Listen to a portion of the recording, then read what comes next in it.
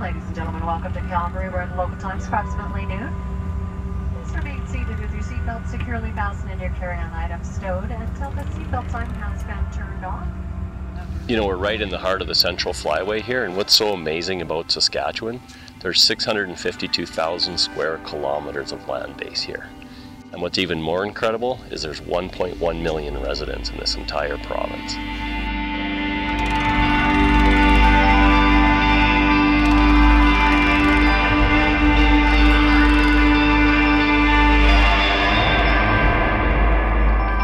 Half of those live in 2 major cities. So when you come out here and look around, it's absolutely overwhelming, the opportunity to hunt waterfowl here. But what's even cooler is the ducks here. They say there's about 40 million ducks on the continent in North America, and a big part of those migrate through here.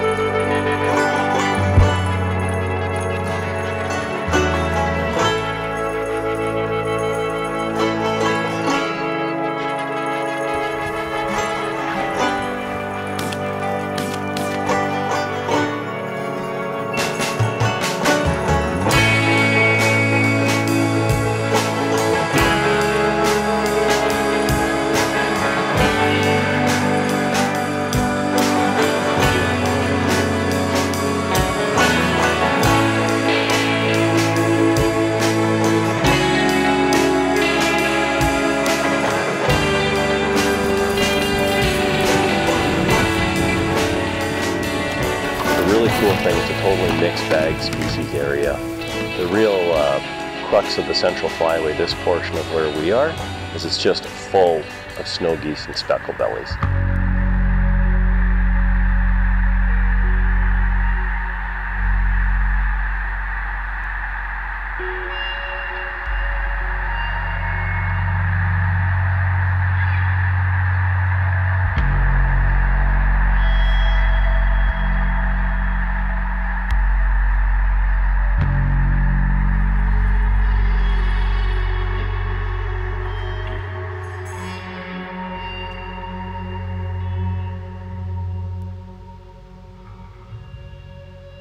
You know, people come here for the sheer numbers of geese. It's absolutely overwhelming, and it's really cool to see someone's reaction the first time they see a full 160 acres covered in specks and white geese.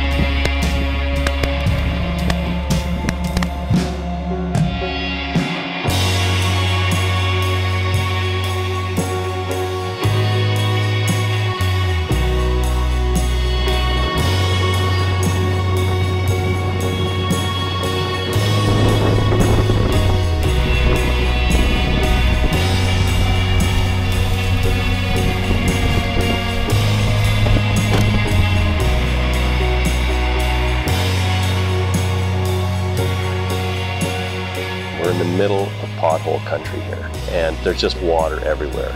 It's called the duck factory for a reason, because the nesting habitat is just off the charts. But there's a real art to hunting ducks up here, and it involves a set of binoculars, a set of landowner maps, a phone book, the ability to drive gravel roads at 80 miles an hour with the last 10 minutes of light, watching a grind of ducks work a pea field 4 miles in the distance.